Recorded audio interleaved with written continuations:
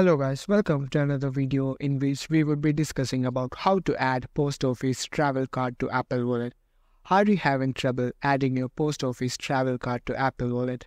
As you all know, you can't add any external card other than debit, credit or transit card, drivers or state ID directly from the Apple Wallet itself.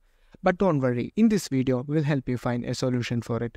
Just follow these easy steps. Step 1. Go to App Store and search for Card Manager.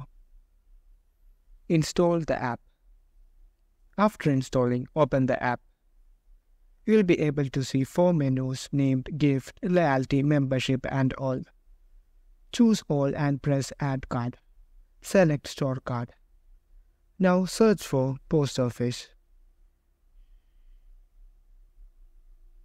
Click on it.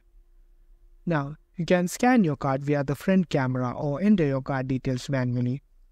After doing this, click on Save. Once you have saved it, your card will be automatically added to your Apple Wallet.